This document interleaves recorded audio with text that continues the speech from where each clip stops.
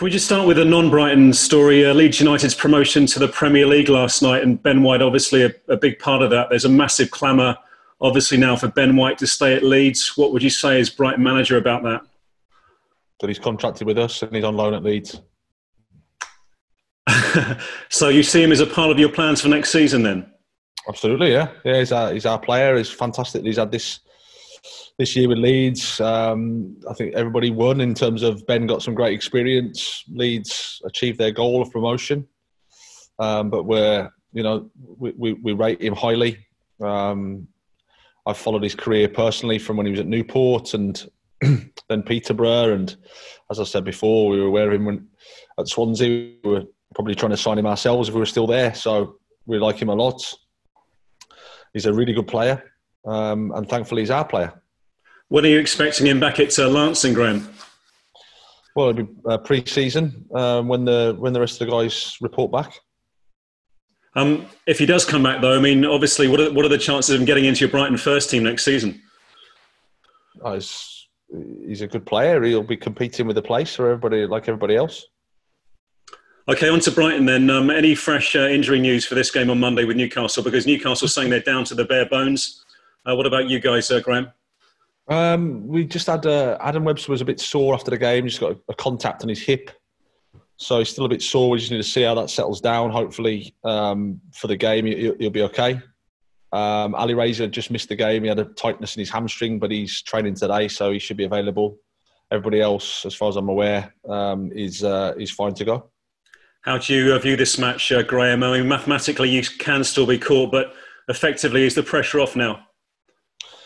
No, the pressure's not off because it's put on yourself internally. I think that's the most important pressure you can put on yourself. Don't listen to what you guys say, to be honest, because we always try and create pressure, regardless. But ourselves, we know we're in the fight. We know we want to get points. We've got 6 games to go, 6 points to play for. Sorry, thankfully we haven't got 6 games to go. 2 games to go, 6 points to play for, and we want to try and get as many points as we can. So you're not playing for just a point then on Monday? Well, I don't think you can have that mentality. I think it's a dangerous one. I think you've got to, in the Premier League, you've got to try and win the match. You see the games, you see everybody's fighting for those wins, and then at the same time, if you end up with a point, you end up with a point like we did in our last match against Southampton. We tried to win the game, and in the end, a point's a good point for us, and that's the nature of the Premier League.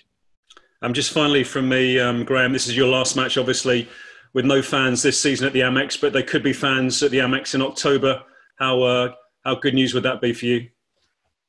That'd be great, yeah. I mean, I think great for football, great for the nation in terms of it means that things are getting back to normal and we can, progress our society. So that'd be good.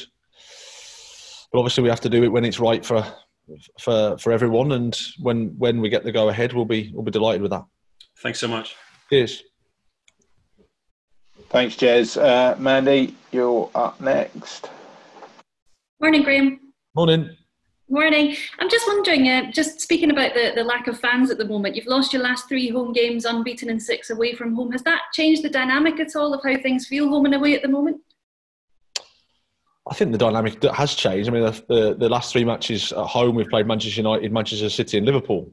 So if there's a game where you want the games where you want your supporters with you, it's those games, because supporters in those games generally stay with you a little bit more. They forgive errors a bit more. They forgive your mistakes a bit more because they understand that you're the underdog.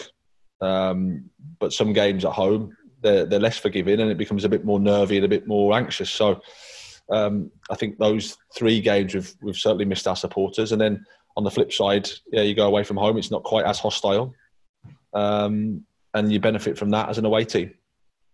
You mentioned the words nervy and anxious there. I'm sure the fans will be feeling that. What about yourself and the players? Are you feeling confident and positive going into the last 2?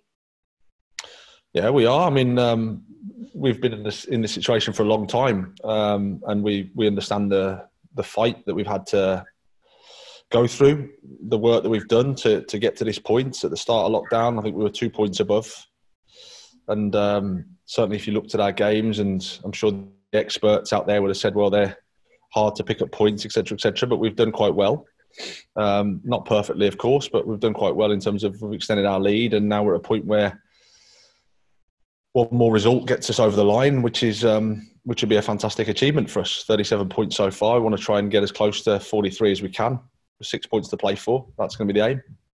And just finally, from me, how impressed have you been with the job that Steve Bruce has done at Newcastle? Because I think a lot of people, perhaps it's fair to say, underestimate him at times.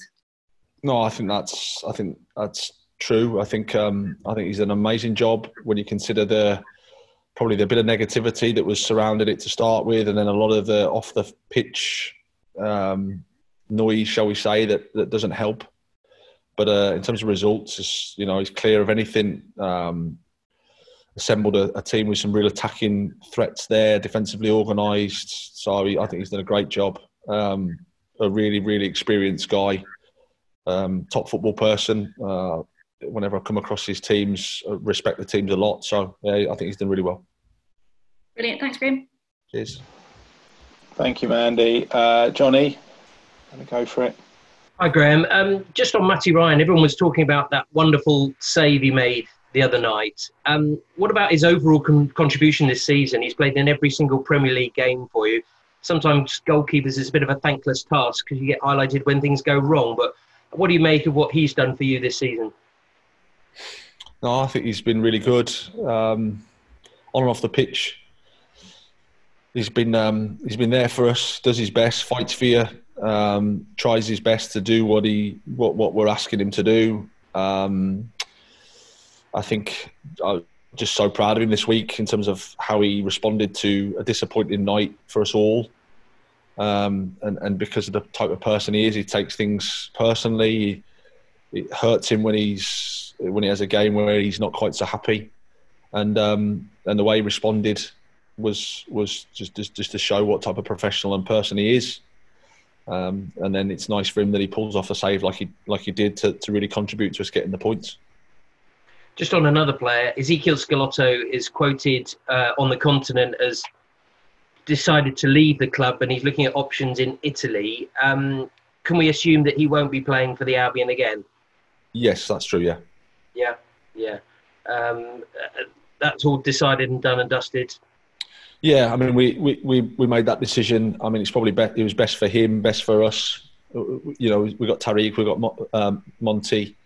So we're well covered in that area, and it was the right thing for us and for him to sort of make that decision a little bit before we had to, just because we had enough options, and then it gives him time to sort his future out. Brilliant. And just on the end of the season, 2 more games to go. It's a relatively short turnaround for next season. Do you sort of buy into the thought that it's good to have a good end of this season as a foundation for the next campaign, or do you not see it like that? I think it'd be nice to have. We want to finish strongly for ourselves for now, and then I think you have to sit down at the end of the season, analyse everything, and then I think we need a break, need to clear the head because it's been a long season with lots going on, and then start again. I don't think it's so important in terms of how the last 2 games go, but of course everybody would like to finish as well, strongly as they can.